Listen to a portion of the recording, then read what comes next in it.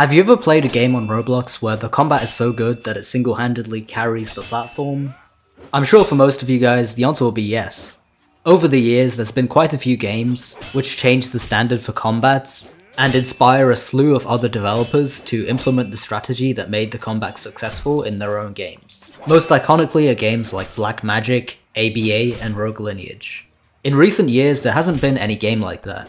Some people might point to Deepwoken, and while it was successful, you don't really see too many games trying to emulate the parry system. And the result of this lack of innovation from game developers is a stale, uninspired player base. So instead of complaining for once, I'm gonna actually try to do something about it. More on that though after a word from the sponsor of this video, ROBLOX.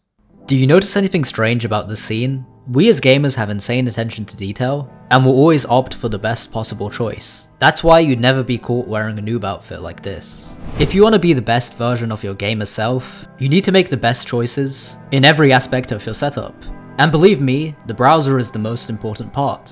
Chances are if you're watching this video, you're probably using Chrome. And truthfully speaking, Chrome shares so many similarities with the noob. They're both old, ugly, outdated, and basic. So why not make the switch to the best browser in the game? Lo and behold, Opera GX, the browser made for gamers. The GX store is home to over 1,000 mods, which allows you to transform your browser's theme into that of a game like Roblox, or pop culture media like Better Call Saul. What I love most about these mods is that they all do something unique. For example, the fart pack makes a fart noise whenever you type, and the GX boy turns your browser into an arcade. My favorite mod is the obviously Roblox inspired Blocks theme. You can activate all your mods simply by clicking one button in the sidebar, where it sends you to a page where you can customize all your mods according to your needs. This is what my theme looks like right now, it's absolutely dripped out. And even better than that, some themes also have a custom background music. You can activate this by clicking on the easy setup menu in the top right, and then enabling the background music feature. Once you've done that, if the music icon is enabled in the bottom left, you'll start hearing background music whenever you're idle. There's also optional noises whenever you type and whenever you close and open tabs.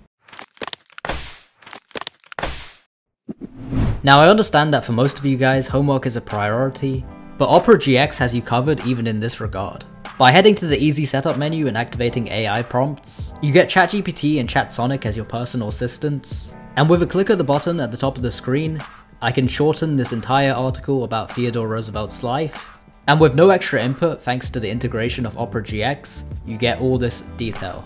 By now, if you're convinced to switch to Opera GX, but you're concerned it might be a hassle, don't worry because you can import all your data from your previous browser just by clicking on the settings and heading over to synchronization. With just one click, you'll be done importing all your data, including your extensions, your passwords, your browsing history, and your bookmarks. Considering it's free, I couldn't recommend Opera GX anymore. Don't be a noob, there'll be a link to the installer in the pinned comments and in description. If you're a true gamer and not a Roblox addicted dogmat, you know that games outside of Roblox have way better combat systems than games on Roblox. And I think the reason for that is quite elusive, it's pretty easy to miss. Contrary to popular opinion, it's not actually the Roblox game engine that's holding the games back, it's mainly just a symptom of the status of the development teams. Consider the game on screen right now, For Honor. This game has one of the best multiplayer combat systems, and in my opinion, it's simply just the best. What separates a game like For Honor from Roblox games is that For Honor is made by Ubisoft, which is a company worth $3.4 billion.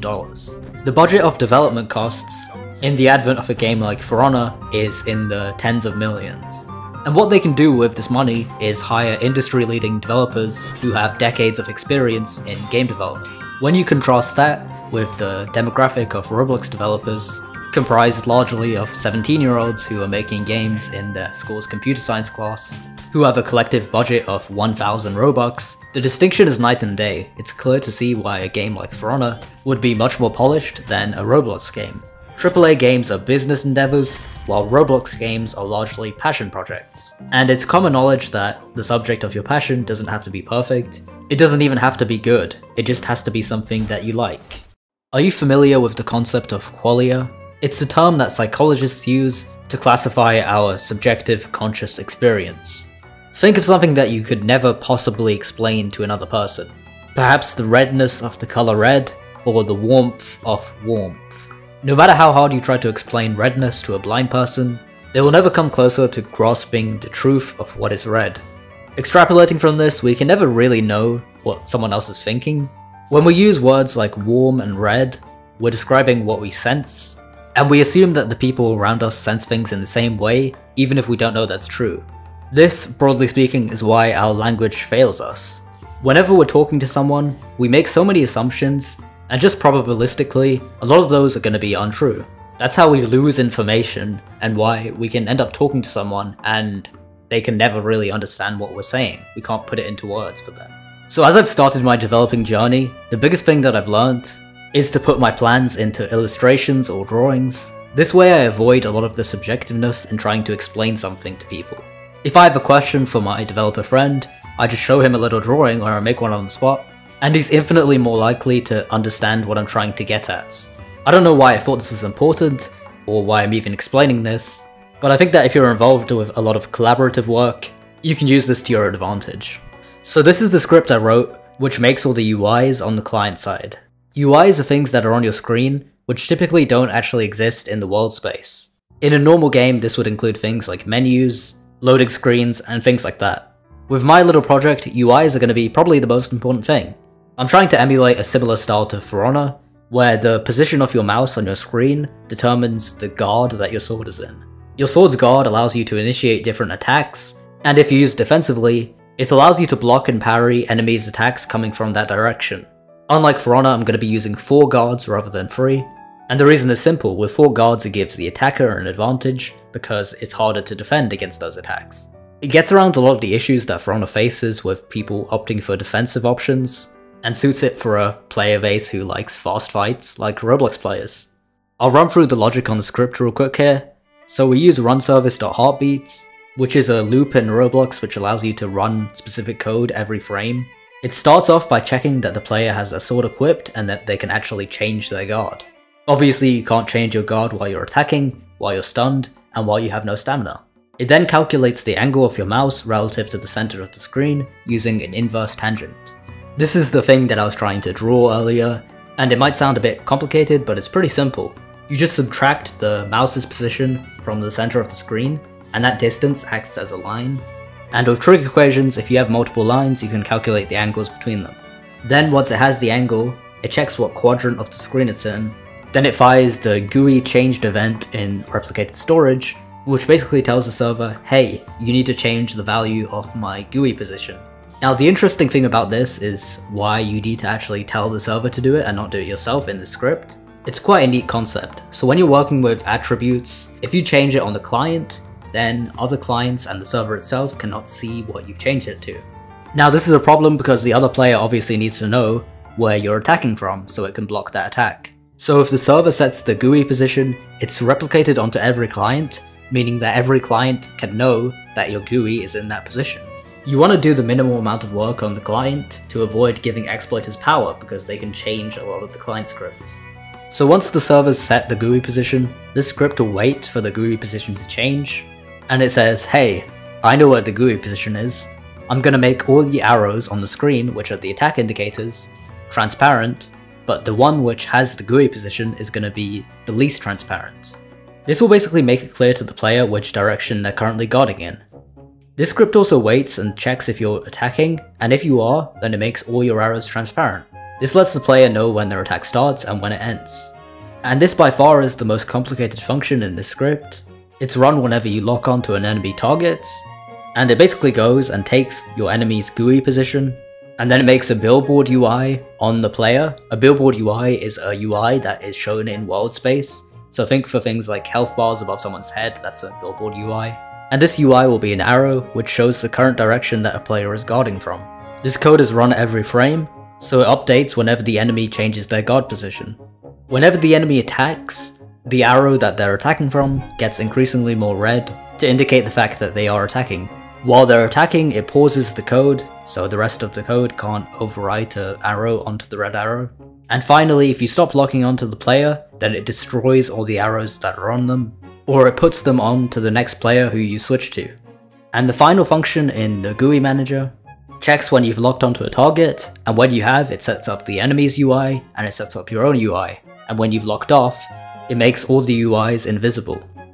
I'm using the studio's test feature to see what it would look like if I have two players who are locked onto each other. So if I lock onto an enemy, I get these 4 arrows on my screen, which show me the direction that I'm currently guarding from. Now, I'm not a good animator by any means, but I do have a bit of a background in HEMA, historical European martial arts, which informs my decisions on how the guards should be. Each directional guard is a historically accurate stance that fighters would hang out in. So as the enemy player equips their own weapon, they get their arrow, which shows up next to their body. And this arrow will inform where you should attack them and where you should block them. So if the enemy is in the fluke guard, which is the guard that I'm currently in, the down guard, then you can block them by also being in fluke.